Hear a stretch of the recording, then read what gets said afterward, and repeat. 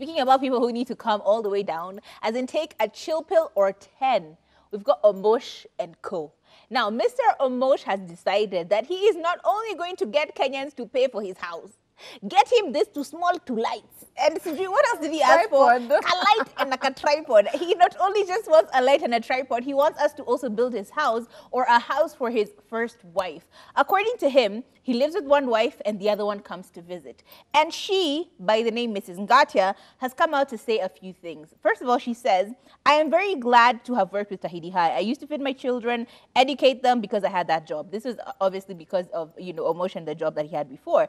But now my children have started having it rough. They've been kicked out of houses and kicked out of schools. Okay. Mrs. Ngatia then decides to add on a little bit. She says, I was kicked out of my house by the landlord saying that we have money, that Omosh is a big name. That thing affected me psychologically. I feel like dressing and covering my face and walking around. Honey child, we've got masks. You have that option. But moving on really swiftly, here's the part that ticked me.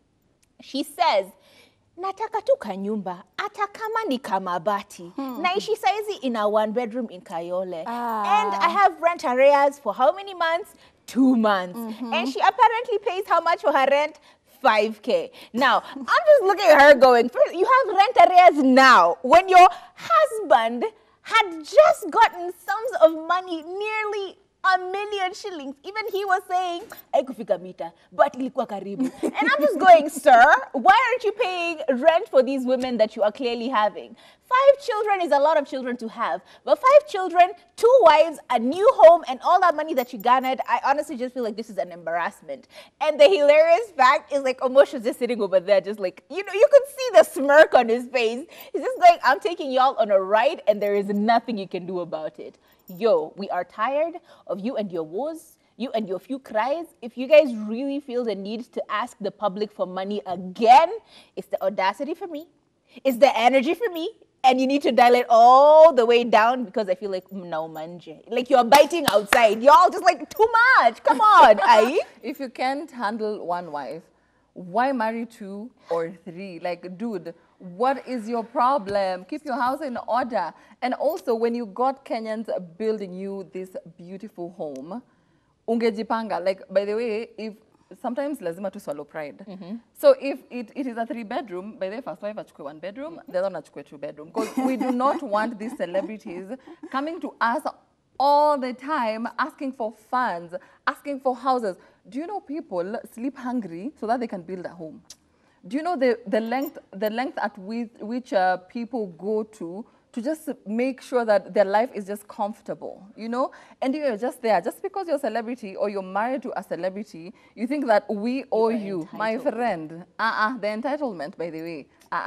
No, me, I'm not buying this. If you want to pay for her home, you go ahead and do that. But for me, I feel like if you want me to buy you a phone, you got to buy you a phone for yourself first.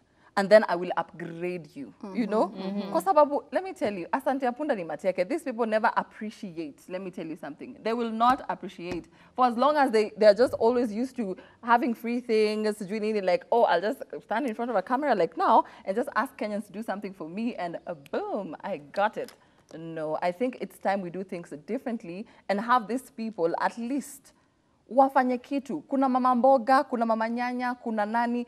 Do something, and then from that thing, we will, yani tutanunua, by the way. If you have a business, we will promote your business, but omba, no.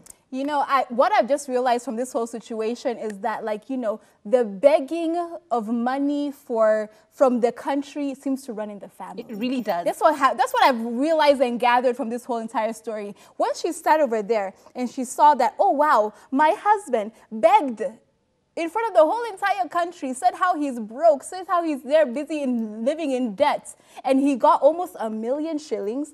And on top of that, a home was built for him. She was like, okay, sawa sawa. Even me, I want a home as well. Naishi kwa bed sita. Ata ninjenge tu nyumba ya mabati. Girl, live with your husband as the first wife. If she wasn't at wife number 3, wife number 4, wife number 6, 10, 11, 12, then you can start saying, Aki Woyeb just built for me a home because this useless husband of mine won't give me a home. But you are the first wife. Doesn't the first wife live with her husband? Exactly. The first wife lives with her husband. So girl, we already sent you all the money, sent your man the money. A home has been built for the two of you. Can you go and move into that home? And that arrears over there of Sujeti 10,000 because she hasn't paid rent for 2 months. I saw a comment over there, someone saying that Afu Nguo, I save.